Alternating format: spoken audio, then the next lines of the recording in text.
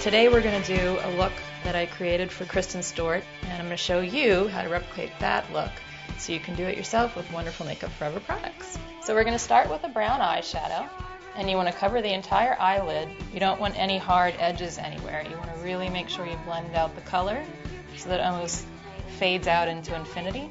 We're taking a black aqua eye pencil and doing a nice generous helping under the entire eye, and we're going to rim the top as well, as close to the lash line as you can get. The next step, I'm going to take a brush, and you just really want to get in there and smudge away top and bottom. The secret to a smoky eye is all about the smudge. It doesn't have to be uniform. This look is meant to be rock and roll. If you've taken too much of the color down away from the lash line, go back in and apply a heavier coat along the lash line. I'm just going to clean up just a little bit, again, catch any shadow that's fallen.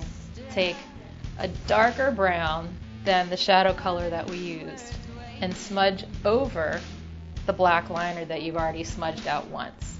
Paying attention to the lower part of the lid that fools the eye because you see two different colors that are very, very similar, and it helps the eye color pop. Now we're moving on to the eyelash curling to lift all the lashes, and this is the perfect prep for our mascara.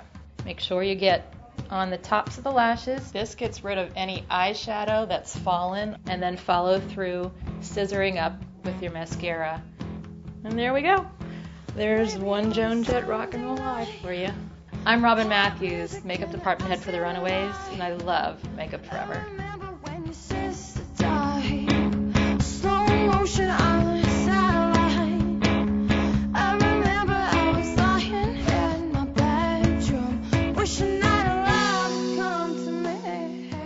Flashback.